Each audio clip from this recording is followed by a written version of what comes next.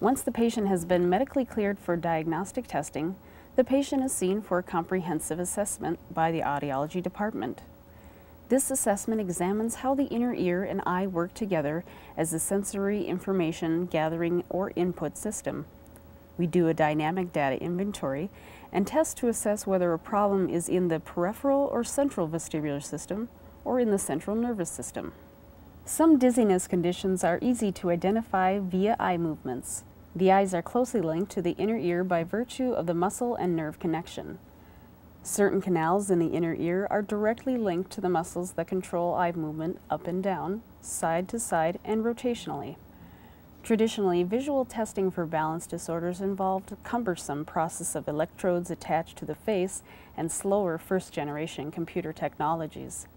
Technological advances have allowed for more accurate measurement of eye movements horizontally, vertically, and torsionally. Precise manipulations of body and head movement allow for a better determination of the types of side-to-side head movements encountered during daily activities that may be provoking the dizziness symptoms. Traditionally, when testing balance mechanisms, ears are tested individually. New testing procedures allow us to test both ears at the same time and compare strengths and weaknesses against each other. This gives us a better look at whether a vestibular deficit affects a single ear or both ears and the extent of the deficit. Ultimately, this helps to focus the vestibular rehabilitation therapy on problem areas.